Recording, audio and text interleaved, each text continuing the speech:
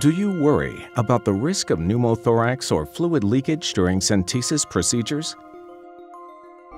Have you had to wait while a forgotten item was placed on the sterile field?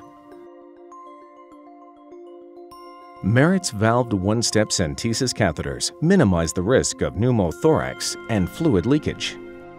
During a thoracentesis, the valve in the catheter hub immediately closes upon needle removal, minimizing the risk of air entering the pleural space through the catheter. The self-closing valve action also prevents fluid leakage from the catheter onto the patient, table, or floor.